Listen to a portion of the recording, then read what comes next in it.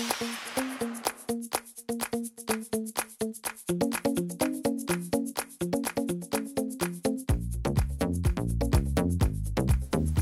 welcome to today's video where I'm here to prove that you can get your face on for $14.99 or less.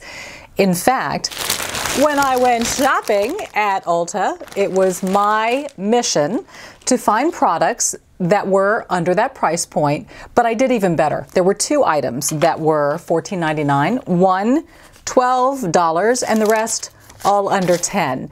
And I will list all the products that I purchased and their price in the description box so that you can follow along. But I really want to show that it is more than possible to look polished and pretty and not have to spend a lot of money.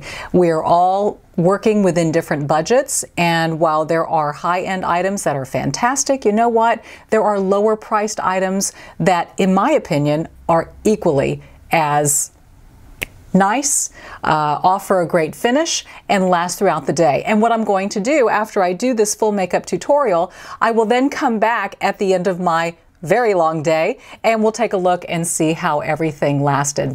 But I'm going to start off with my primer application, and again, I'll list all the products for you. And in fact, let me push in a little bit so you can see a little closer what I'm doing. Hold on. Okay, I'm going to start off with my primer, which is by NYX. Let me just sort of tuck the hair behind my ears so I don't get makeup on that too. You're probably getting a glimpse at my eyebrows for the first time since Connie retouched them with her Stardust technique, and wowza, the browza, Connie. Holy smokes. I mean, this is nothing, washed face, that's it. Man, she's unbelievable. Anyway, I digress. So this is NYX's No Filter Primer, and I'm just going to spread it on. And it's a great start, diminishes pore size, and really makes your skin feel sort of silky to the touch before we apply the foundation. I also take my primer down my neck too, since I apply foundation here. So the foundation that I chose is by Maybelline, and it's Super Stay Better Skin. And I've washed all my brushes, so we are literally starting from scratch. And I'm just going to give it a couple of pumps. This is a full coverage foundation. Okay. Yeah, this is a good color for me. I have a lot of yellow in my skin, so sometimes foundations can be a little too pink, but I've noticed that cosmetics companies are starting to cater to us gals who are a little bit more yellow than red. I'm finding some really good choices. And this one's blending in perfectly, and I'm liking the way that it's going on. Since I have short hair, I carry my foundation up on my ears because sometimes I'll sweep my hair behind them or just pull it back, and I don't want pinkish ears and a beigey yellow face. It's all about matching. Wow, this turned out to be a really good color. As you know, with these cosmetics, there are no testers, so it's really just how good you are in holding the foundation up to you. I always hold it up to my chest and look in a mirror, and not my face, because remember, we're trying to match the face to the chest. This is a buildable foundation, so I'm going to apply a little bit more up here on my cheek.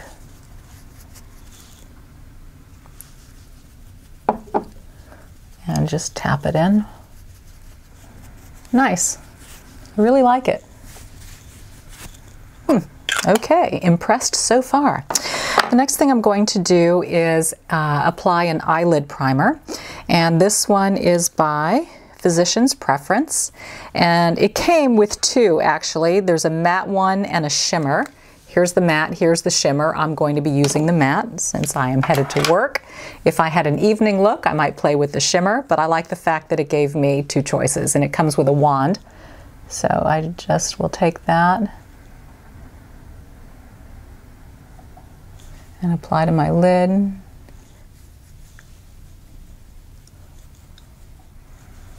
This is maybe where I'm seeing a little bit of difference in quality. It's not quite as thick as some of the higher end eyelid primers, but the job is to provide a matte base for the eyelid, for the eyeshadow, and to give it something to adhere to.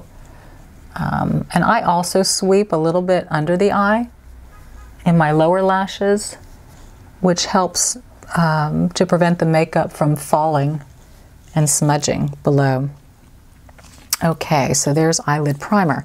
As I've mentioned before, I will still use eyebrow filler when I do a full face of makeup.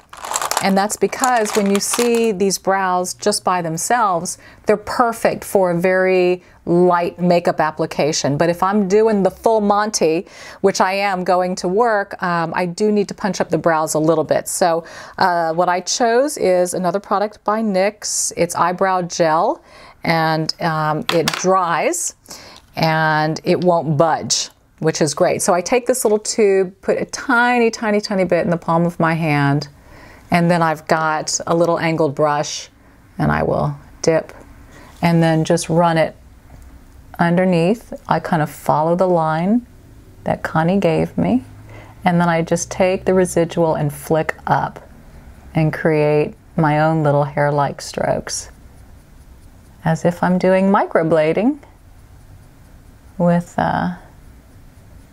makeup. Same thing again. And this just adds a little bit of depth to the brow, little extra color, which will be important as we deepen the eye and start playing with eyeshadow colors. But what's so nice about having the eyebrow tattoo, I mean, look how quickly that went. And it's because I already have my frame to follow. And it's just a matter of making it a little bit darker. Okay, so that is done, and now I'm going to move on to eyeshadow, and I chose Ulta Beauty, and this is called Jazz, and it's an array of browns and neutrals, and I like kits. They put it all together and takes the guesswork out of everything. So let's see here. There's a very, very light shadow in the middle, and that's going to be for my inner corner. And then right under the brow bone. I'm going to go to the next lighter one and just kind of use that everywhere. Okay, next up, I'm going to go with kind of a medium brown right here, and I'm going to apply this on my lid. Just tap it on and work my way on up.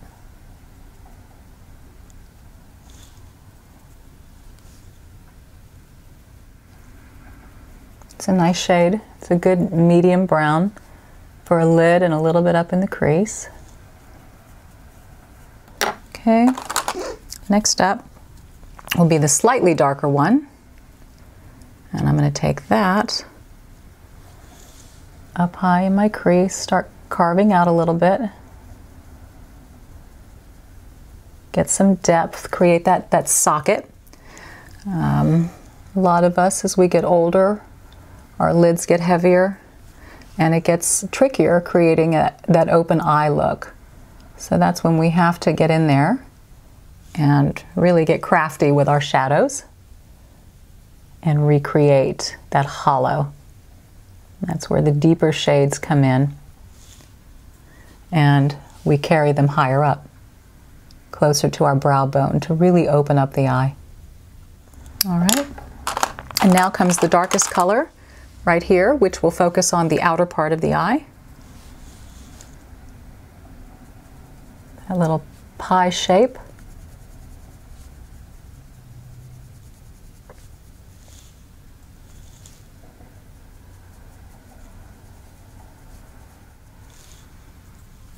biggest difference you'll notice between the lower priced items and the higher priced is really the level of pigmentation. And I find that you just have to apply a little bit more with the lower end. It takes a couple of layers to really build and get the depth of color, but you can get it. It's just a little bit more effort. But as you can see, I'm getting that with this eyeshadow kit. I'm just having to work a little harder for it, that's all. I'm gonna finish it up with the blending brush.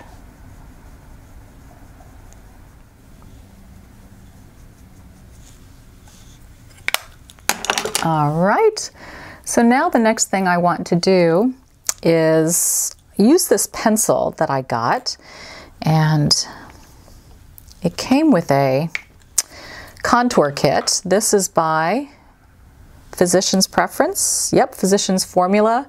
Shimmer strips. Looks like it's a brown bronze color. Warm Nude Eyes is what it says.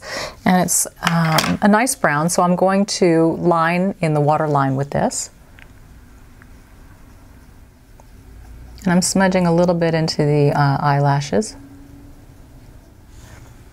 You know what, this is okay, but it's not as deep as one that I have that also is in the price range, and it's L'Oreal's Voluminous in brown. I just love this one. I use it all the time, and it's a deeper brown, and that's what I need for my waterline. So I'm having to switch midway, but at least I had a backup. Okay, and now I'm going to take one of my colors that I used, this sort of medium brown, and I'm going to smudge on that lower lash line.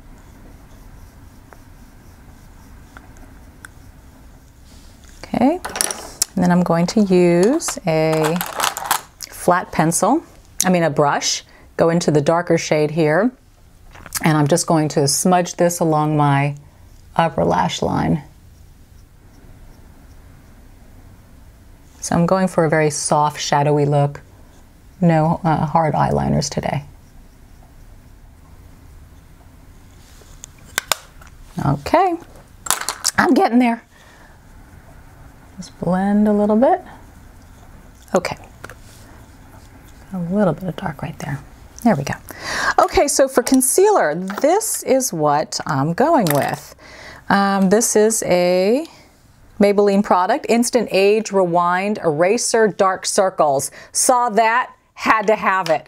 So this one, you twist, and it comes with a little SpongeBob SquarePants, and you take that and you now dot that in where you're applying your concealer. I'm going to use a brush to blend it in. I went with medium.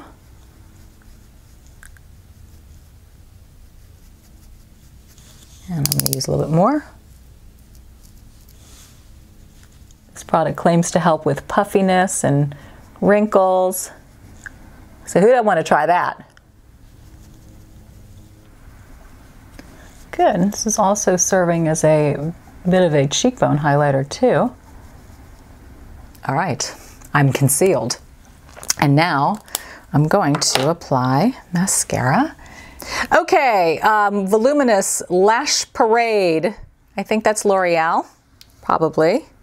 Waterproof. Yeah, that's got to be a L'Oreal product. Of course it is. They're voluminous. So I'm using that for my top lash. And then I'm going to put a little falsie strip on top. My lashes are on parade, y'all. They're coming out. It's working well. Building length and thickness, but most importantly length, which is what I like. Not too clumpy. Okay, I'm going to let that sit for a little bit before I put the strip lash on top. And I'm going to set the foundation now with NYX Studio Photogenic HD Powder It looks white, white, white, but it's actually neutral, neutral, neutral. And it won't change the color of your foundation. It just mattifies. And that it is. Gets rid of the shine, which is really, really good for my line of work. And most of us, unless we're going for a really dewy finish, opt for a shine-free look as well. Okay, moving on to contouring and highlighting. And for that, it is a physician's formula or physician's preference, whatever they call themselves. Bronzer and booster, physician's formula. And it looks like so. Nice. It's got a contour, a bronzer, and a highlighter. So I'm going to start with a little contouring, which would be this darker color here on the outside. And I'm going to go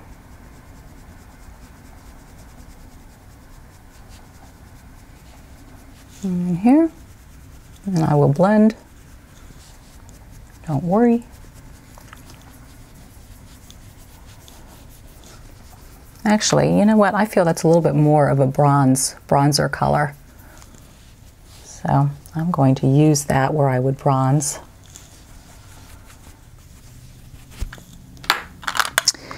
And let's take a look at, it comes with a little flat brush, by the way. This middle color, I can kind of practice here, the side of my nose. So I feel the middle one is a little bit more of a contour. Okay, and for the highlight, I have my own little brush here.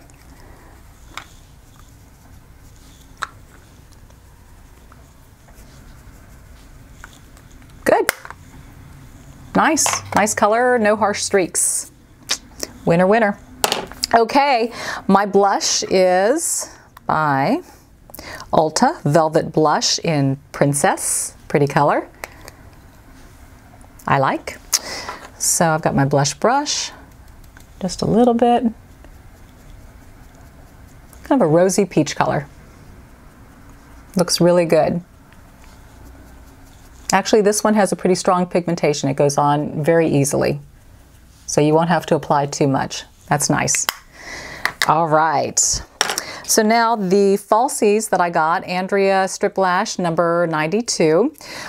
I find that with false lashes, 9 out of 10 times, the strip is just too wide, too long for my eye. So I will take the lash and I will sometimes cut the inner corner out, which is what I'm going to do in this case. Just about 1/4 of an inch. And then you take that inner corner and you just sort of angle it. So you're recreating that small to longer look. And it helps to shorten the lash. And then you won't have those crazy inner corners lifting from the inside of your eye. So about 1/4 of an inch. And I use the clear Striplash glue. Little dab will do ya. I like to let it sit for a bit so it sticks easier. See something I need to correct right there. Let's get this baby on. Just take your time with lashes. Don't let them get the best of you. You can always remove and reapply. Okay, that one went on well. Nice length, not too crazy. Just gives a little more thickness to that upper lash line. Okay, same thing. So far, I'm liking how this makeup is turning out. I'm wondering if you can tell a difference between the higher end and the lower end look. The real test is going to be at the end of the day. Okay, this is dried enough now. Same thing, top down. Great! Shazam! They're on! Okay, we're going to finish up with Lippy and then we'll be done. A couple of things. I've got a lip pencil, but I also have this outer pencil by NYX, Wonder Pencil. Comes in a couple of different highlight shades, but what they recommend you do is just go outside the lip line. It's a little bit lighter, and it says that it prevents lipstick from bleeding out. So I know that's a problem a lot of us have, so I'm going to give this a try. I've never tried this before. So I'm lining just outside my lip line. And now I'm going to use a pencil by NYX, and it's called Nude. Good color. Guess what it looks like? Looks like my Max Spice. Goes on really well. Okay, I like that a lot. Just saying. And my lipstick is also by NYX, and this is their Lingerie lipstick, and the color is Lippy 08, a pretty nude. Great color. Reminds me a little bit of the Huda that I bought. And it dries to a matte finish. Okay, I do believe we're done. I have a face full of makeup. I'm gonna set it a little bit more with my powder. Everything $14.99 and under, most of it $10 and under, and that is very exciting. Very, very, very exciting. So the key is, what am I going to look like at the end of the day? We will find out. Okay, so I told you it was going to be really late when I checked back in, and it's 1:30 in the morning because the Astros just won the World Championships. Woo! We are World Series champs, and we just got off the air. So, as you can see, my makeup is still on. The only thing that's changed is I adjusted the lipstick color to be a bit more orange because we were doing all of our Astros coverage. But as you can see, it's all still here. I didn't have to touch up much. I didn't have to powder much. So, I gotta say, this lower priced makeup really, really knocked it out of the park. Again, I've listed everything for you in the description box. If you have products that you love that are affordable, please list them below. This community helps one another. If I found something that you love, let me know. If there's something I need to add to this collection, let me know. But I really, really enjoy the fact that you can get it done for less, and you don't have to spend a lot to look like you've spent a lot, and there's something for everybody on every budget, and that's what I'm here to show. So with your fully made up face for, I think, maybe just a hair over $100, go out there, be bold, be blessed, and I'll see you next week. Bye.